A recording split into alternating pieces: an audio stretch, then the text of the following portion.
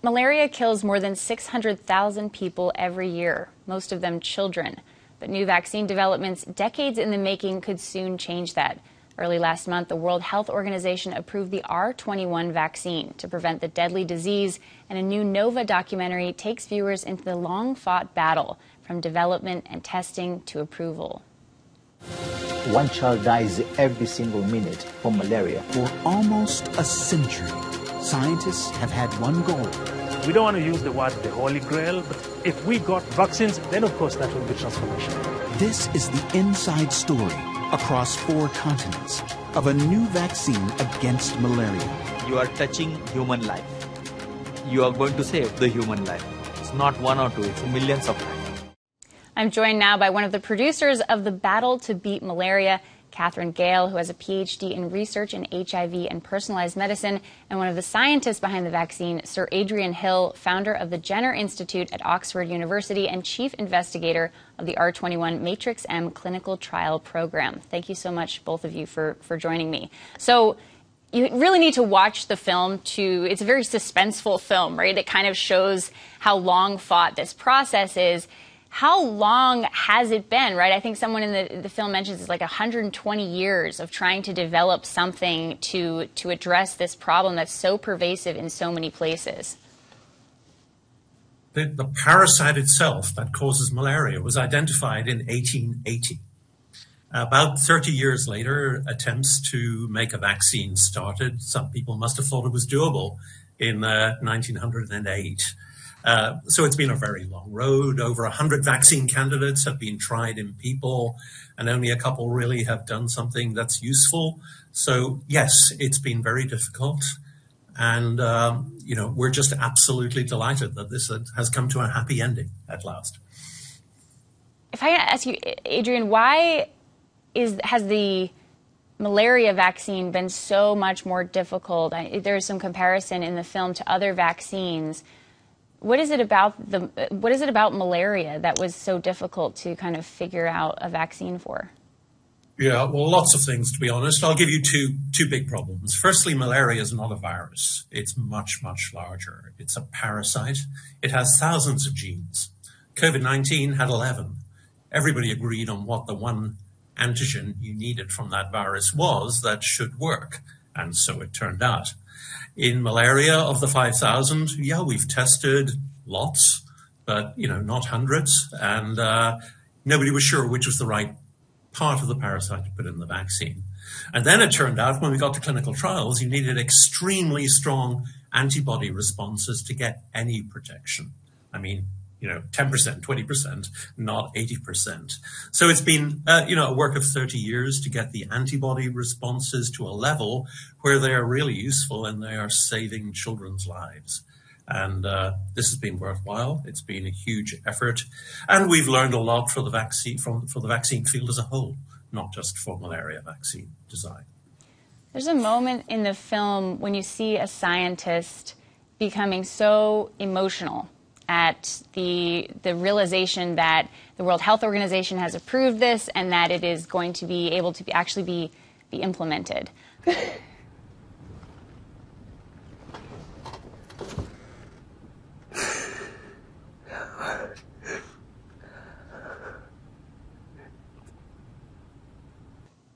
Catherine, I wanted to ask you, in the creation of this movie, what was it like following this when there were so many unknowns, right? I mean, I think part of it, too, was that they were producing this vaccine, millions of doses of it, without actually knowing if the time that it was going to be approved, if those would be expired, right? So you're all just kind of waiting to see what's going on. What was that process like for you? Yeah, it's unusual, when you make science documentaries to actually get a story and get the opportunity to follow a story in real time.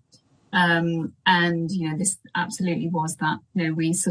I've been aware of the work with R21 for a long time. We'd worked with the team at Oxford previously on a documentary about their COVID vaccine when that was developed during the pandemic. So we were aware of that work and we've been following it and we've been trying to get a documentary commissioned, and it was with Tanglebank Studios coming on board that enabled us to begin to really follow it. But, the jeopardy that the team were going through in terms of the hurdles they had to get through with the different phases of the trials, with manufacturing. Is it going to work? Are they going to get the approval? All of, that was a jeopardy that we faced as one of those filmmakers, because we didn't know what the end was going to be, but we were committed to following it, regardless of what the outcome was going to be, because fundamentally, the story that we were following and the development of this vaccine is, it tells you something about the way that science works, about the way that vaccine development works, about research, about how we learn from failure, about how you have to persevere as Adrian's described, over decades in order to get to a result. It's not something, I think there's a lot more vaccine literacy now because of the pandemic and because of the COVID vaccines. But I think in a way that's given us all a bit of a false impression as to how easy vaccine development is, because it's really not. And particularly, in this case, it was incredibly difficult and took a very long time to get there. But, we were committed to following it regardless of what the outcome was going to be, because the story of that journey is as important as the outcome. Yeah, I think you really captured the suspense and I think, as several people said in this movie, we've tried and tried and tried and tried and tried and tried and failed and failed and failed. Sir Adrian, I wanted to ask you, what is if you can just sort of try to encompass the impact, like what this means for so many people now, and what kind of impact it will have on the world for this to exist? So the most important impact will be on lives saved. These are young children. They're not 2-week-olds. They're maybe 2-year-olds. They have personalities. They are individuals. And one day they're alive and running around, and 2 days later they're dead. This is absolutely crushing for mothers. That came across during the film. It's not a new idea that we would try and control malaria or even eradicate malaria.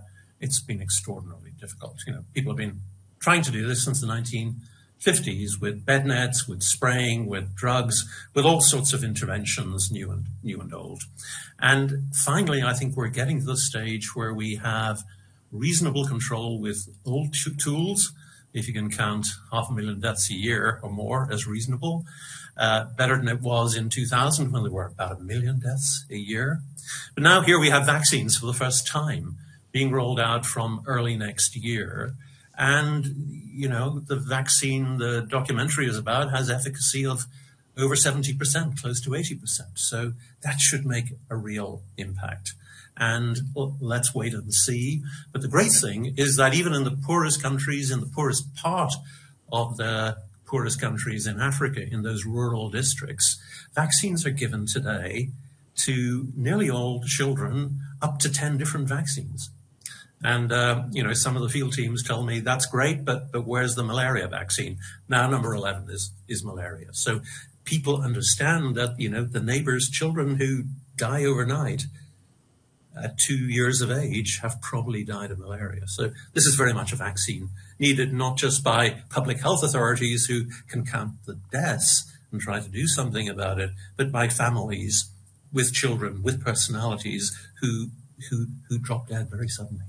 You mentioned the sprays and some of the other kind of placeholder solutions. Mosquitoes, and this is talked about in the film, have evolved, right, to be able to just be impervious to those kind of placeholder solutions. Is there some concern that malaria will evolve over time, or that there will need to be a new version of this in the future? Yeah, so a couple of things to say. It's very unlikely, because we've deliberately chosen one of those thousands of antigens that has a simple repeat sequence that our antibodies bind to. The parasite would have to go through rounds and rounds and rounds of multiplication to escape the vaccine. So we think that's one of the advantages of this vaccine design. And, looking forward, we don't expect to be using this vaccine for 50 years. We would anticipate that now we have a new tool that will help us not just control malaria, but eliminate it locally and regionally, and then in the next 10 or so years begin to eradicate malaria in the 2030s. and then we're done with the problem. And that not only is huge for public health, it also means we save the $4 billion a year that the world has been spending to control malaria, even before these vaccines have come along. So getting rid of malaria, like getting rid of polio and smallpox, is a realistic target and something that I think we should be able to do. Great. Catherine Gale and Sir Adrian Hill, thank you both so much for joining us. Thank you. The Battle to Beat Malaria premieres tonight at 9 p.m. on GBH2 at pbs.org/Nova and on the PBS app.